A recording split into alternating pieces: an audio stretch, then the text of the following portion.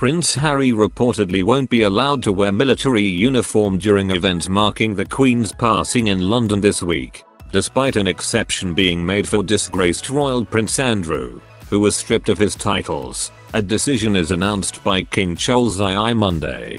Prince Harry and Meghan Markle will be attending Queen Elizabeth II's mourning ceremonies as part of the royal family in the coming days, but in royal protocol will not allow him to dress in military uniform to pay his respects to his late grandmother. A decision is announced regarding what members of the royal family will wear to Queen Elizabeth's state funeral at Westminster Abbey on the 19th of September. Buckingham Palace confirmed, only working members of the British royal family will be allowed to wear military uniform during the state funeral and processions for the late Queen Elizabeth II. So, Prince Harry, who no longer performs senior royal duties, and Prince Andrew, will not wear uniforms in which they have previously been seen at a string of events.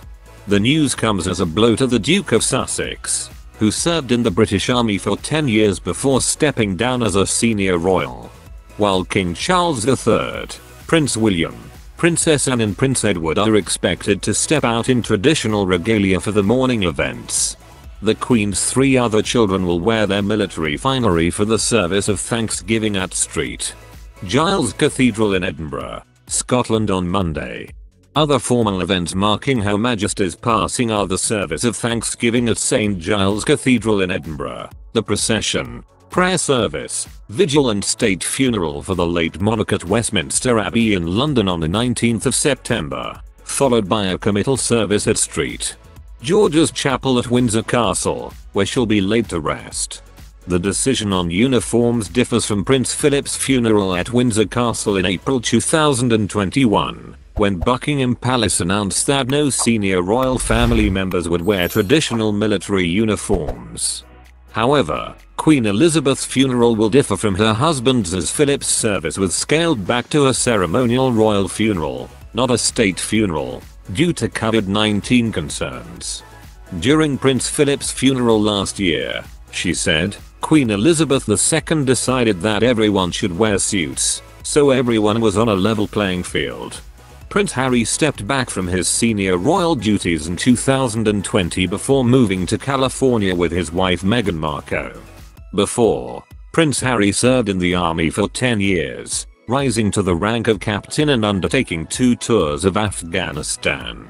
He had 3 honorary military titles: Captain General of the Royal Marines, Honorary Air Commandant of RAF Huntington and Commodore-in-Chief, Small Ships and Diving, Royal Naval Command. New York Times writer Omid Scobie has reported in a post on Twitter that unlike Prince Andrew, Prince Harry will not be allowed to wear uniform at the final vigil in Westminster Hall. He said this would be a huge blow for the Duke of Sussex, who served for 10 years and this morning spoke of the Queen being his commander-in-chief. The decision on Harry's morning ceremony dress code could have been made by King Charles III, the Lord Chamberlain's office, Queen Elizabeth II before her passing, or a combination of people. The decision also comes after the Duke dropped his prior engagements Thursday to fly to Scotland to be with brother Prince William, father King Charles, and the Queen during her final hours. While his wife, Duchess Meghan, stayed back in England at the time, she made the decision to pause the release of her next Archetypes podcast episodes during the period of mourning for the Queen, out of respect for the late monarch and the family. Meanwhile, Prince Andrew spent 22 years in the Royal Navy, serving as a helicopter pilot in the Falklands War in 1982. He was stripped of his military titles and royal patronages in January 2022, following controversy over his former friendship with billionaire Jeffrey Epstein.